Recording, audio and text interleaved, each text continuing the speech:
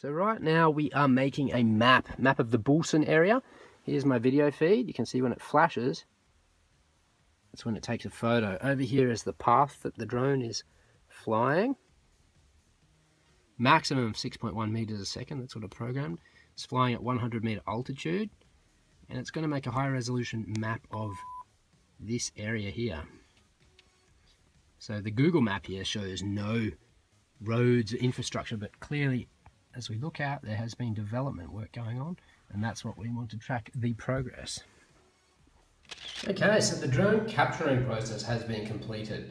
Now I did that yesterday afternoon. The drone actually captured 104 different images from above, from 100 meter altitude, and overnight I've actually run that through a stitching program, and it has been stitched together in a high resolution map, which we can actually see here. So the colourful outline is the map that we have created, and behind that is an OpenStreetMap that was actually produced in 2012. Now if we flick over here to Google Earth, let's go back to the first Google Earth image. Okay, so this was created in 2000, the year 2000. If we move forwards in time, the next one was 2008. After that, there was one in March 2012, another one in March, and then one created on the 16th of September 2012. This is actually the latest map that Google currently has, but for our purpose, it's still not really usable. It doesn't show any of the roads and infrastructure that has recently been built. That's probably the main purpose of why I chose to make a map of this area yesterday. So going back to my map, you can see that everything is up to date, like literally one day old, and it's very high resolution. Let's wait till that loads a little bit. There we go, it's quite clear.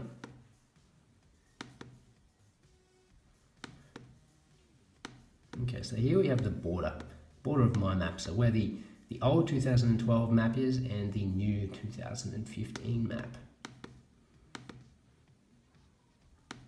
Well, there we go, that's quite interesting. Clearly this house here has been built in the last few years.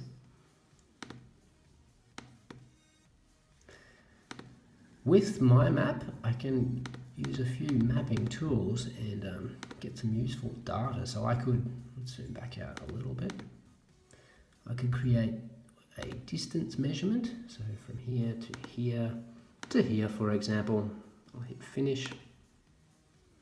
And then if I select that line that I've just drawn, it tells me that it's 176.74 meters in distance. I can also create an area measurement. So let's measure this block of land here, for example. There we go. So that rectangle that I've just drawn is 1,743.68 square meters. If I hit finish, it actually asks me if I would like to calculate a volumetric measurement.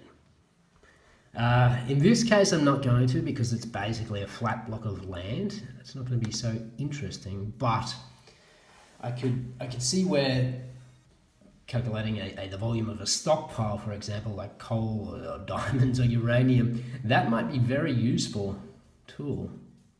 So once again, if I click on that area that I've drawn, it clearly comes up and it tells me that it's 0.17 hectares. So I'm quite happy with that. Zoom right back out. You can see where it lies in the greater region. Not only can I create a high-res 2D map from the data that I've captured with my drone, but I can also create 3D.